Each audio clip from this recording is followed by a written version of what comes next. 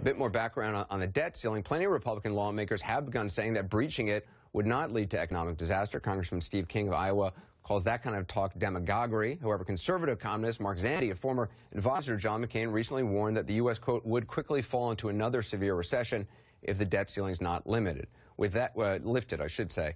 With that intra-party dispute in mind, I just want to bring in Democratic voice, Congressman Elijah Cummings of Maryland. Congressman, you know, the Republicans say, look, President Obama has not negotiated. He's basically said my way or the highway. A lot of people, even Democrats, have been critical of this president's willingness over the years to reach out to folks on Capitol Hill. Why not negotiate now?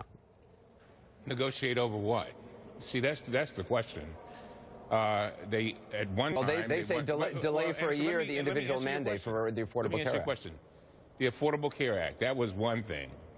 They could not. They tried to defeat it when we got it through the House and the Senate, and then had it signed by the president and affirmed by the Supreme Court.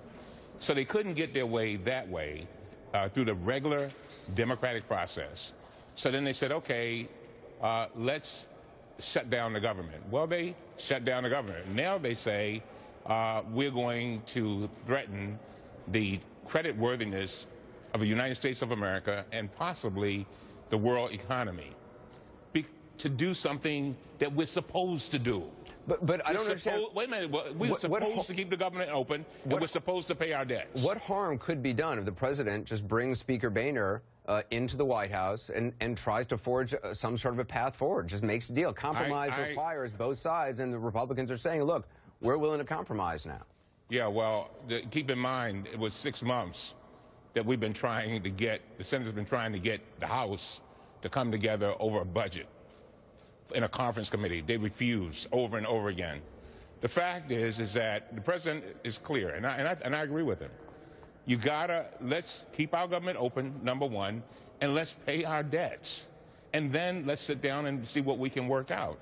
But, you know, I mean, the Republicans seem to act like if the president, you know, it reminds me sort of when somebody has to pay child support. And then the Republicans are saying, oh, you got to give me something to pay my child support. No, you're supposed to pay your child support.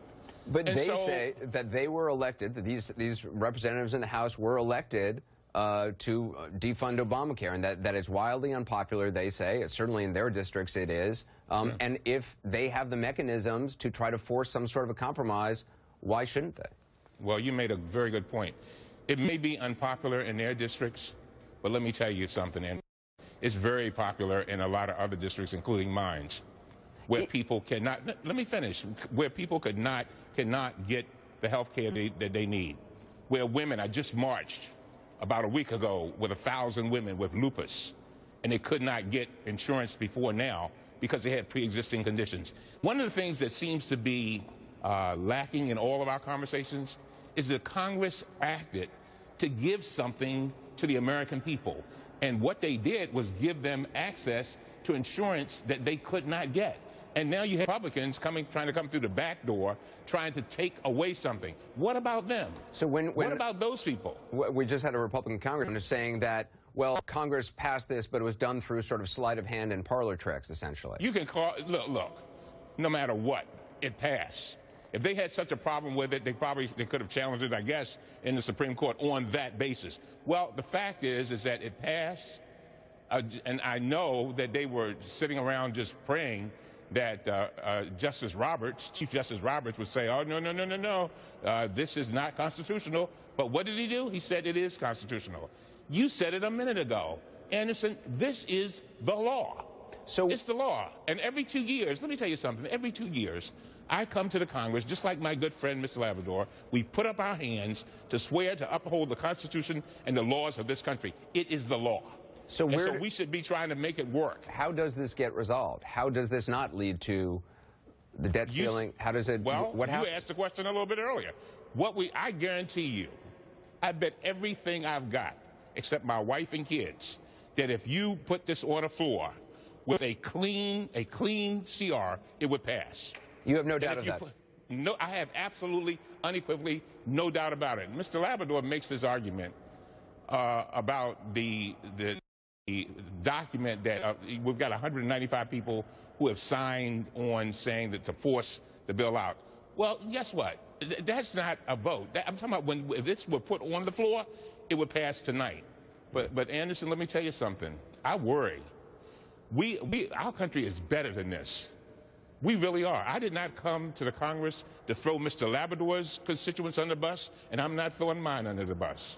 Congressman And Cummings. I think that the rate we're going, that's where we're going to end up. Again, I think they should go. If you want to err on the side of what is right, this is what you do. You err on the side of opening up government. So you go, we hold the vote. If they're not the votes there, then we stay where we are. With a shutdown government. But if the votes are there, then we open up government so that the citizens of this great United States can have the benefit of the services that they have already paid taxes for. Congressman That's Cummings, what it's all about. I appreciate you being on as well. Thank you very much. Let us know what you think. You. Follow me on Twitter @AndersonCooper. Coming up next, chasing the